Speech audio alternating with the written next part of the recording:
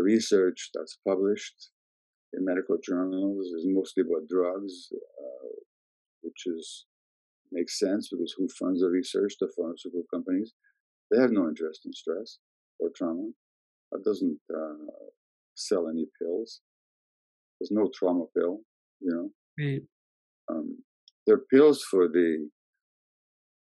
some of the effects of trauma. I mean, what are antidepressants but pills for the effects of trauma?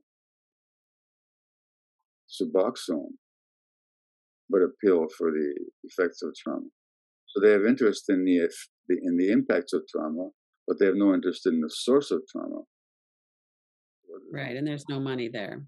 No money there. So the research that's done reflects the economic interests of those with the money to fund the research. It's just, in other words, it's an outcome of living in a materialist, globalized capitalist system. This is Lynn Fraser with the Radical Recovery Summit.